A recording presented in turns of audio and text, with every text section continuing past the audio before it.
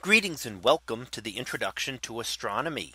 One of the things that I like to do in each of my introductory astronomy classes is to begin the class with the astronomy picture of the day from the NASA website, that is apod.nasa.gov/apod. And today's picture for August the 20th of 2020. Well, it is titled Seeing Titan. So what do we see here? Well, this is an image of one of the large moons of the solar system, and in fact the only large moon around the giant planet Saturn, and that is the large moon Titan. Titan is really unique in that it is the only moon in the solar system with a significant atmosphere. So while there are other moons that are larger, some of them around Jupiter are larger than Titan, and it's comparable in size to, say, our moon, the Earth's moon that orbits around us. However, it is the only one that has an atmosphere. Now, why does Titan have an atmosphere even though larger moons don't? Well, likely because Titan is further out in the solar system, so it's colder, and that means that the gases move slower and are harder to escape.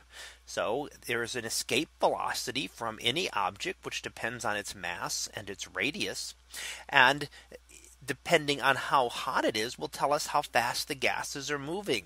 So the similar gases here, if they existed on our moon, would be moving it faster than the escape velocity and would easily escape out into space.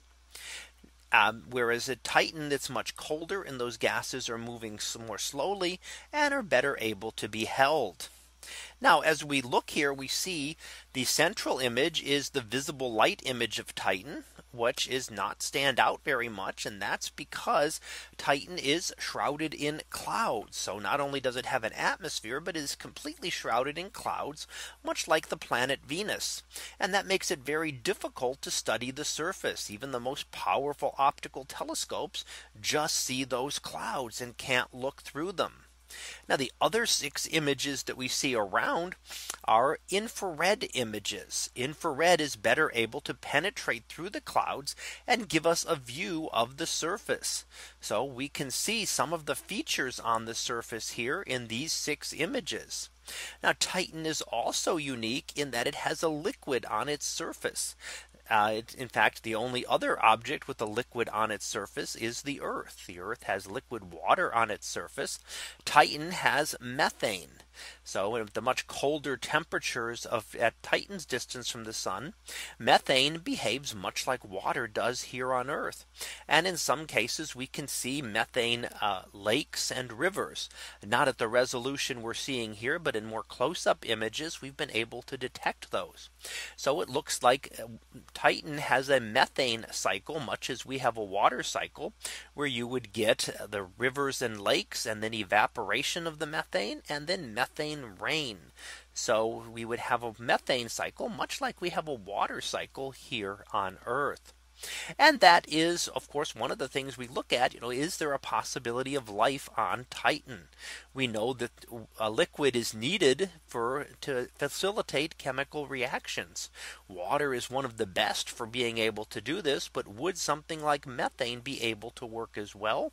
And could there be some kind of life below those clouds on Titan? So that was our picture of the day for August the 20th of 2020. It was titled Seeing Titan.